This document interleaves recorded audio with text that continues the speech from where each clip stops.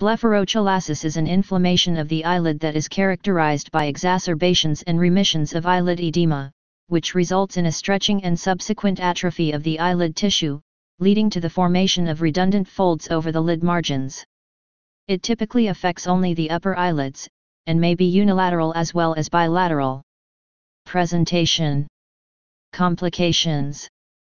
Complications of blepharochalasis may include conjunctival hyperemia, excessive blood flow through the moist tissues of the orbit, chemosis, entropion, ectropion, and ptosis. Causes. Blepharochalasis is idiopathic in most cases, i.e., the cause is unknown. Systemic conditions linked to blepharochalasis are renal agenesis, vertebral abnormalities, and congenital heart disease. Pathophysiology. Blepharochalasis results from recurrent bouts of painless eyelid swelling, each lasting for several days. This is thought to be a form of localized angioedema, or rapid accumulation of fluid in the tissues. Recurrent episodes lead to thin and atrophic skin.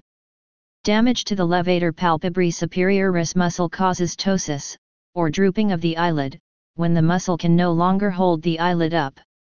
Diagnosis. Differential diagnosis. Dermatochalasis is sometimes confused with blepharochalasis, but these are two different conditions. Treatment/surgery. A surgeon trained to do eyelid surgery, such as a plastic surgeon or ophthalmologist, is required to decide and perform the appropriate surgical procedure. The following procedures have been described for blepharochalasis. External levator aponeurosis tuck. Blepharoplasty. Lateral canthoplasty. Dermis-fed grafts.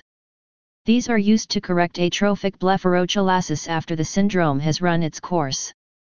Epidemiology. It is encountered more commonly in younger rather than older individuals. Plasty. These